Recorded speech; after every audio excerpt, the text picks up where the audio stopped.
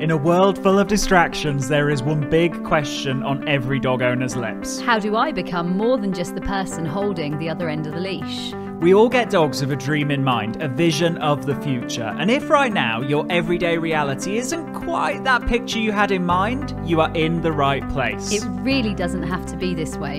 You absolutely can and will be more to your dog than just the person who gets in between them and the world. The key is you need to be more sexy.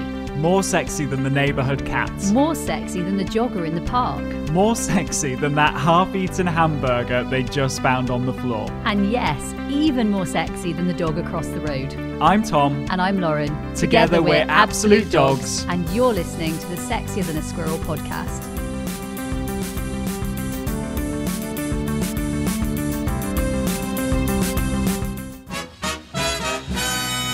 Hello and welcome to the Sexier Than a Squirrel podcast, the podcast that teaches you how to beat the environment, conquer distractions, and be the best owner your dog could ever wish for. Now, today, we have one of our super cool game changers. She's written in, she's from the cool Gamechanger community group, and she's struggling, Tom. She is really struggling. She'd like our help. She'd love the listeners to check in and listen in. And here's what she says. Hi, I really need some advice. My 10.5-month-old golden retriever has recently started to refuse to come near me at the end of a walk. He knows when he's going to go on lead.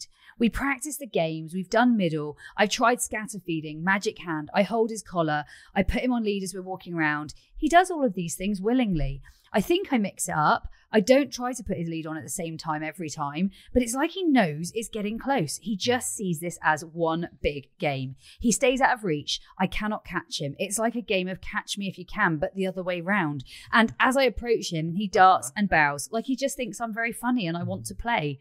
This can happen if he's had a short walk or a long play with the best of friends. He literally is unpredictable, or at least he is to me. I've tried calmly sitting and waiting for him. In brackets, this frustrates me. I've played games as we go around. We have a long line. We have open areas. His recall I thought was good. I thought I'd made it. I take out liver.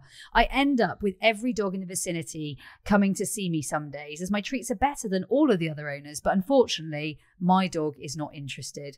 He loves his ball, and you know what? I'm struggling. Some days it's taken me up to half an hour to catch him. He doesn't run away, but I simply can't get hold of the little blighter.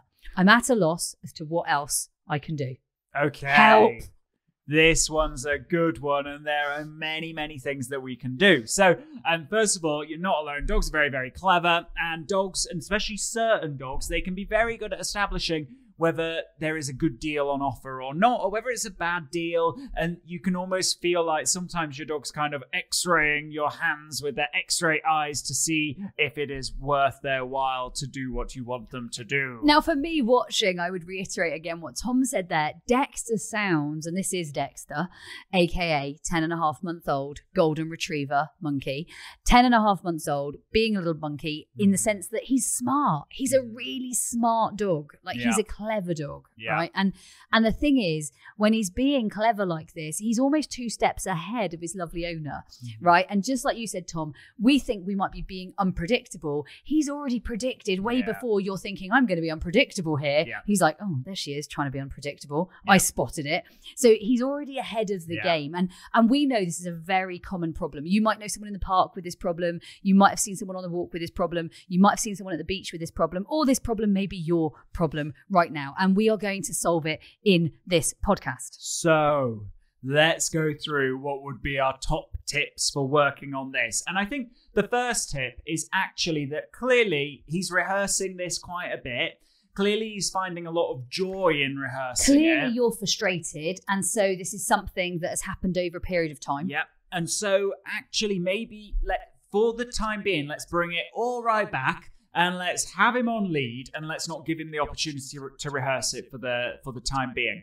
Because actively, if we can give this a bit of a rest, and if he can just maybe not practice it for maybe even a few weeks, he might not immediately default to doing that and running away and playing keep away in a few weeks' time. Might be road walks. It might be walking in different spaces. It might be take him somewhere that he hasn't been before. It could be some triple F in the house. That's our fitness program, and that could be in the house. It could be lots of different ways to do it. But let's just change the view of exercise. Yeah. Let's like turn it on its head a little bit. Exactly. Now, then what might we start to do and what might we start to infiltrate? Well, quite a few things on these, alternative interactions, these lead walks potentially.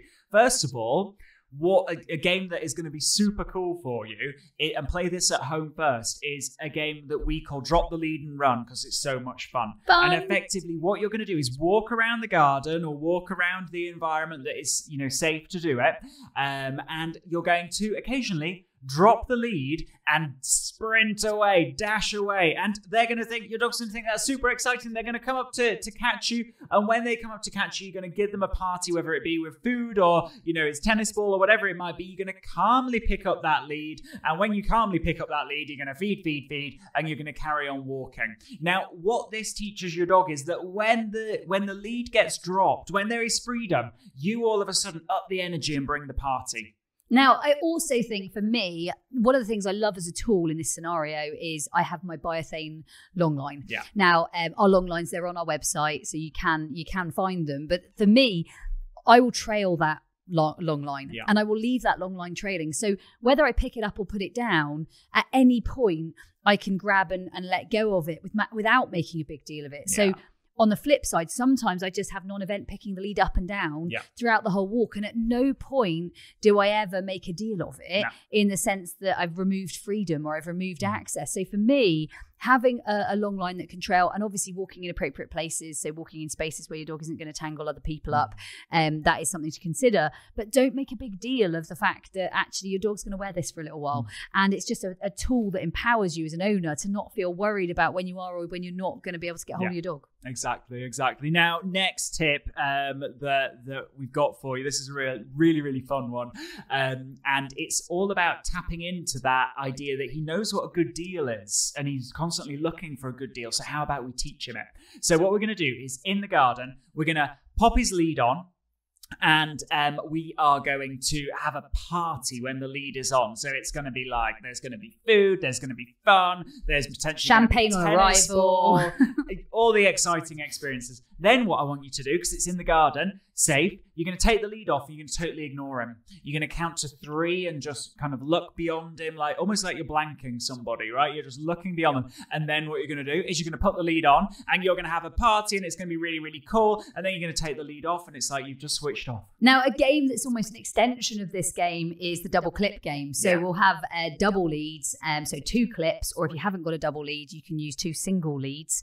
And what we're going to do is we're going to unclip 1, feed the dog. We're going to unclip 2, feed the dog. We're going to clip 1 back on, feed the dog. We're going to clip another back on and feed the dog. Now, this is in the garden. Now, out and about, you might unclip 1, feed the dog, clip 1 back on, feed the dog, unclip 1, feed the dog, clip back 1, feed the dog. So at no point is your dog actually off lead. And what your dog starts to see is that being on lead's a cool deal, and having that lead around is also a good thing. Like it's like you get somewhere and you see something you really, really like, rather than actually being worried about it. It's kind of going to the cinema and seeing popcorn. Yes, get in. We're happy. There's something we know here that we really, really like. It's a good deal. And so that's the double clip game. It's a game that basically teaches your dog that having that lead on and having or being around that lead or being in the presence of the lead is a mighty cool thing, and not something to be running away from, something to actively enjoy. And this is something that's really important. Tom's already said it on the last game. You do play it in the garden, you do play it in your living room, you do play it in the house. You get very, very familiar with this game.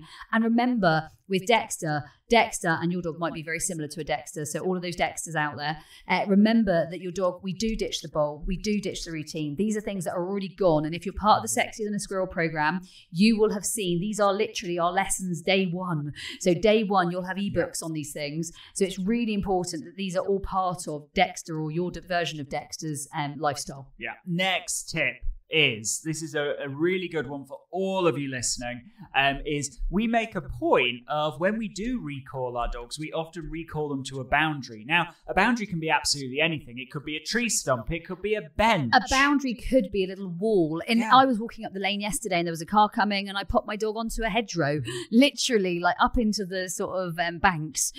So literally a boundary can be however you see it. You might be in a situation where you've got, I don't know, a cardboard box, a stool, a vegetable box, box.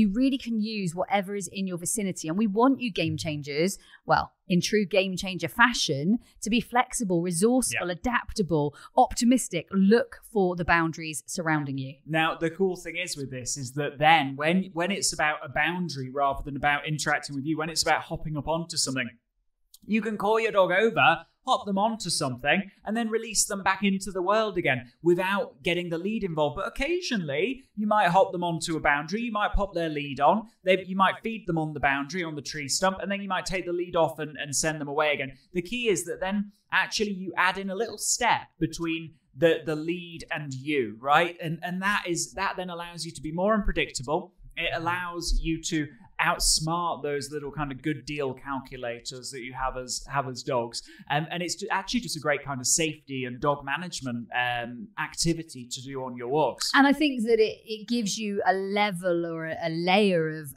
owner confidence that will empower you to feel so much better than the place that you're currently at with your version of Dexter. Now, I remember owning a Dexter when I was about, how old was I? I was 16 when I owned my version of Dexter, and her name was Bella. And I think one of the most frustrating things with Bella, and it sounds like Dexter's exactly the same, is he wouldn't run away. So he wasn't running away. He was hanging out in the vicinity. And that's what Bella used to do. She would hang out in that vicinity. But there would be this level of like, keep away, and this level of like, catch me if you can in the wrong way around.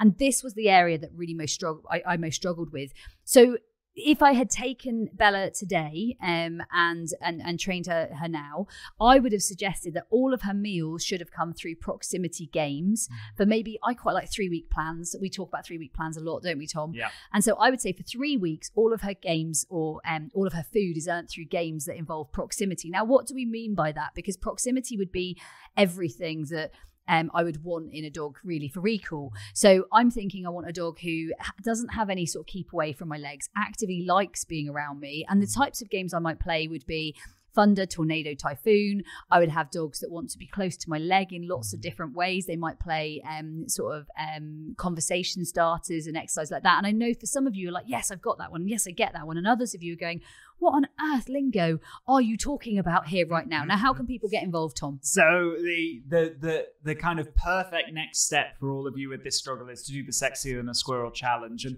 that is a 25-day challenge. It's online. You can take part in it anywhere in the world. You watch the video, you play the game, you unlock the real life result. It allows you to get to grips with some of the games that we've talked about. And it's kind of that first step into the Absolute Dogs world. And so the way that you can get involved in that is by going to absolutedogs.me/sexy.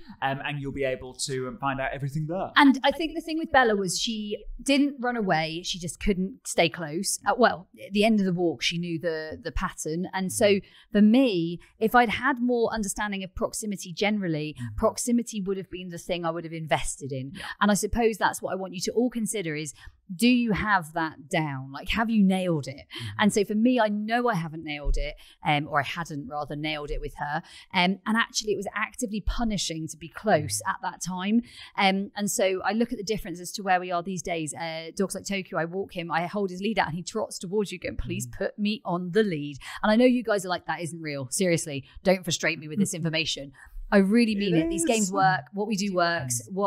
It's genuinely a joy to bring out that lead, and he trots up to you going, please put me on it. I love being around you. And for me, it's a very different scenario to live in, to work in, and to own. Absolutely. And the kind of next tip that we've got for you kind of leads on from that. And that is that you need really clear criteria and really clear, what do you want? And I think sometimes what we do as owners is we train like a loose recall, and that's fine. And for a lot of dogs, and when you're topping up proximity and keeping it unpredictable, that stays perfect. For other dogs, they tend to there's kind of like almost like creep in the expectation. There's creep in what they do. And so what starts to happen is maybe they don't come in quite so close. Maybe they figure out that distance at which you can't catch them to put the lead on. But actually we set that up because we weren't clear about exactly where we want them to be. So another tip is actually to, whenever we recall our dogs, especially if you've got one of these maybe creepers that like to creep away from what they should be doing, then actually recall them and maybe bring them around your body before rewarding them, or bring them around your body to send them back. Maybe ask them for middle, where they come around your body and between your legs, and then maybe you reward them there, and maybe you just send them away again. And I think this is really, really important for me, just what Tom said there, you send them away again. For me, quite often, if I do put my dogs on lead, I will then carry on the walk for a while longer.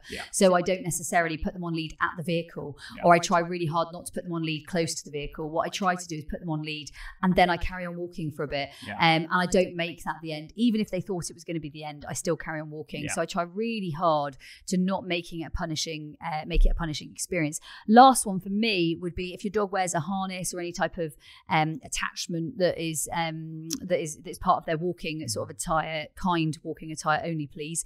But a harness or something like that.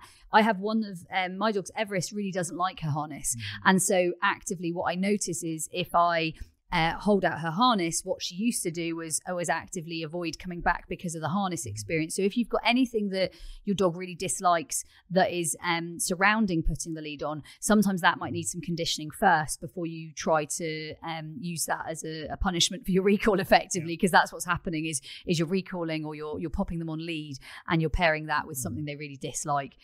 So I think being a little bit mindful of that, Tom. So what gear are you using, and is your dog finding that actively punishing? No, definitely. Okay, final one for me.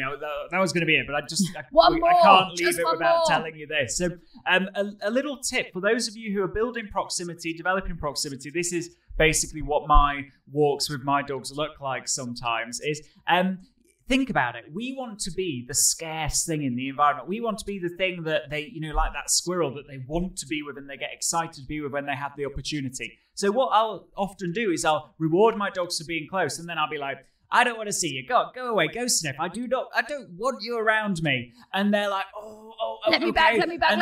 And then they'll kind of orient towards me or take a step towards me. I'll be like, okay, then you can come back. Feed. Magic hand, middle. Okay, I do not want to see you. Go away. Go be dogs. And then I'll be like, okay, yes, you can come back. Yeah, feed, if you say so. And the point is that all of a sudden, the relationship has switched. Often we're the people that are trying to capture, contain, nag and beg. Whereas actually we're saying, I do not want to see you. I am the squirrel and I want to do my squirreling over here. Okay, chase me, fine. And that really... If you must.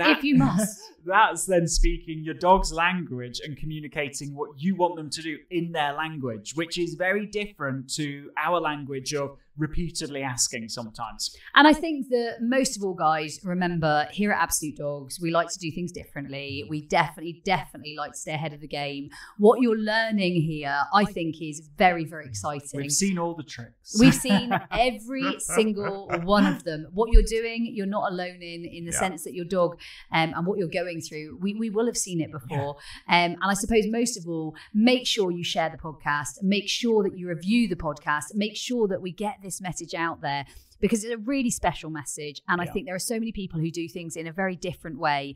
We're getting to do this in a way that is kind, that is fun, that is lifting you up, is enlightening your days. It lights our days up. And we have a lot of joy in doing it. So please share this podcast. Make sure that all of your friends, your neighbours, your family, your lovers, your long lost lovers know about it.